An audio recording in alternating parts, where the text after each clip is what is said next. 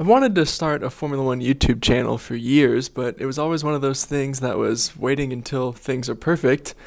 Then it hit me, if you're waiting until things are perfect, you'll never really start. So here I am in my loft as a newly married man with notes on my phone and a mini mic, and we're just going to sit here and talk about Formula One because I think everyone needs more Formula One in their life with a guy they can relate to who is just another normal person who wants to put out Formula One content because he's in love with the sport. I once put out a video a long time ago on a channel that can no longer be found about Daniel Ricciardo and if I thought he'd win a championship at McLaren. Obviously, being a Daniel Ricciardo fan, I said yes, and I was clearly mistaken about that. So, for our first video on this channel, I think I've decided to look back on that prediction and see what's really gone wrong with Daniel Ricciardo. Daniel Ricciardo left Red Bull in 2018, and if you listened to our last podcast, I said it was the very first silly season move that I experienced in my young Formula One fandom career. And the 2018 Monaco Grand Prix was the first race I ever watched. So Daniel Ricciardo winning, it was pretty easy to become a Daniel Ricciardo fan. So high school Justin was pretty crushed by the news that his favorite driver was going to be leaving his favorite team and going to what was probably his least favorite team for a while. So it was tough to root for Renault for 2 years, but I did it because I was a Daniel fan. And rumors were all around of why Daniel left Renault. His public statement was he needed a new challenge. Some people said he wanted more money or he was scared to face Max Verstappen. Red Bull was giving Max Verstappen preferential treatment, even that Daniel wasn't confident in the Honda project going on to next year. Either way, he left Red Bull, went to Renault in 2019, and 2019 was kind of like a weird year. I didn't have F1 TV, so I wasn't watching all the races. I was just seeing highlights, so maybe I'm not the guy to talk about 2019, but it seemed like Renault took a step back in 2019 from the trajectory they were on in 2018, but Daniel still had some success with the car. He beat Nico Hülkenberg pretty comprehensively. The result that stands out to me is the P4 that he got in Italy that year, but there wasn't really anything to show that Renault was on the up and up and that he had made the right career move, but he hadn't done anything to tarnish his reputation either. He beat Nico Hülkenberg, who was really well regarded at that time. And then going into 2020, the season got canceled, obviously, which would end up being delayed. And it was announced that he was going to McLaren, and I was like, this move is a slam dunk. Obviously, I was hoping that he was going to go to Ferrari instead of Carlos Sainz, but either way, it made perfect sense to go to McLaren. They were switching power units. They were a team that seemed more on the up and up. I was thrilled about this. And then the 2020 season happened. 2020, to this day, is probably my favorite season of Formula One that I've watched. It was my first one with F1 TV. I have fond memories of being in my college apartment watching Formula One that year. And Daniel Ricciardo was just consistent. That's probably why it was my favorite. I could turn it on any session, qualifying or the race. Daniel was P4, P5, P6 every week. It was awesome. He got 2 podiums. He finished P5 in the point standings, which was better than his last year at Red Bull. And so I thought it was only going up when he was going to move to McLaren. I think I was with a lot of people who predicted him to beat Lando Norris the next year. I thought he was going into his prime. He was driving his best at the right time. I really thought that McLaren was going to be a success. And so when he moved to McLaren, the 2021 year started, things weren't that bad. I think people look back on the McLaren years of Daniel Ricciardo and being like, man, those were terrible. And you're right. I mean, they weren't great for sure. But 2021 started off fine. I mean, he beat Lando Norris in qualifying in Bahrain and then wasn't that far off on the race, said he had some damage. That was fine. The next race in Imola, kind of the same thing. He finished 6th. He was still up there with the Ferraris. Things were good. Everything was fine. I mean, I'm getting a phone call. What the frank is going on? All right, phone call over. So we're back.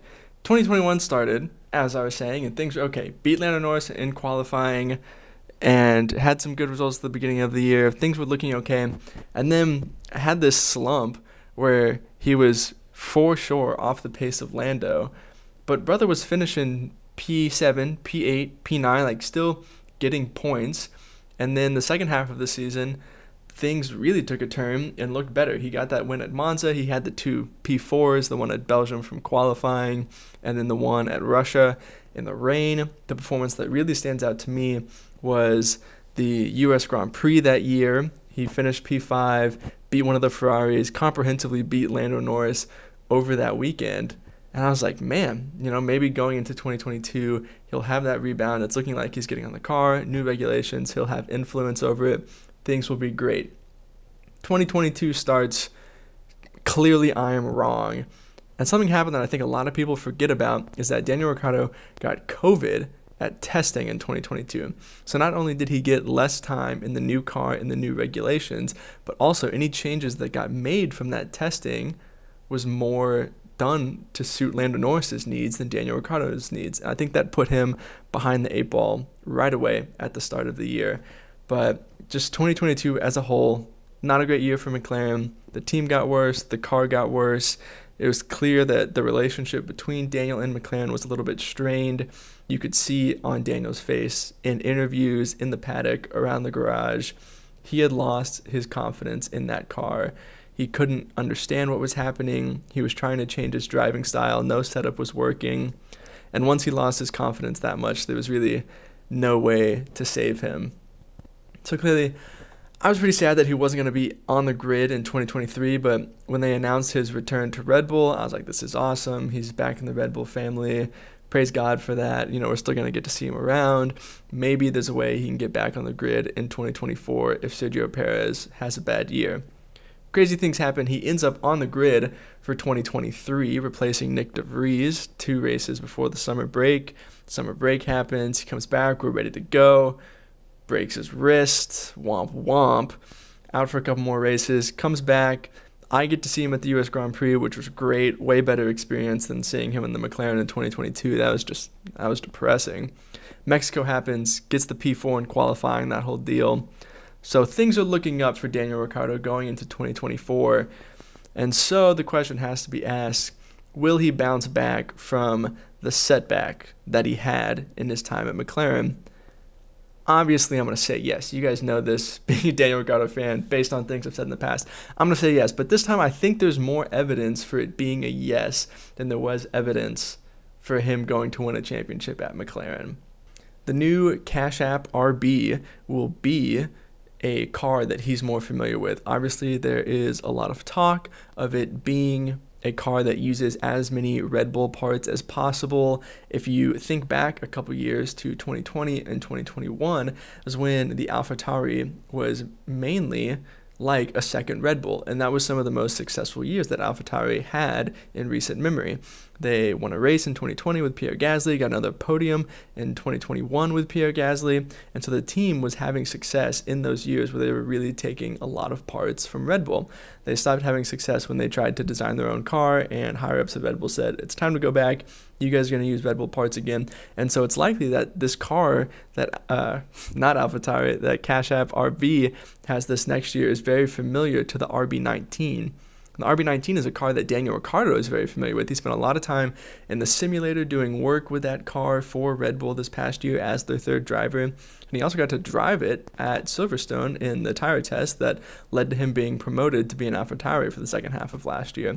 And so I think if the car is like the car that Daniel Ricciardo drove, then he's going to feel right at home in that car. It's going to be a car that suits his driving style, one that he's familiar with. And I think even if he barely beats Yuki Tsunoda over the course of the season, I think he'll be back in the Red Bull. I think Red Bull want Daniel Ricciardo to be back in the Red Bull.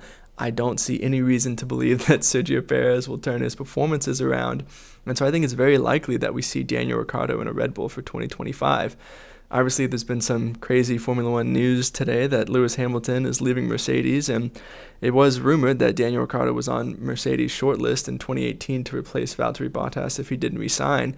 So maybe there's a chance there that something could happen for 2025 if Daniel Ricciardo performs well, but I still think it's more likely that he ends up in the Red Bull. I think things would be different for Daniel this time in Red Bull. I think he would be happy to just be finishing his career there. I think he'll be a great second driver to Max. I think he'll be closer than Sergio was, and if it's anything like 2018, I think Red Bull would have a lot of success, and I think they might even have less drama than they did last time. But that's my thoughts from a guy sitting in a chair with notes on his phone who really is a Daniel Ricciardo fanboy. I'll admit it. So I want to know what you guys think. Let us know in the comments down below, or head over to our Instagram and social medias to let us know how you think Daniel Ricciardo will do this year in the Cash App RB, what you think went wrong in his time in McLaren, and if he'll ever be back in Red Bull, and what you think will happen there. Thanks for watching. You guys are awesome. We'll see you next time. Peace.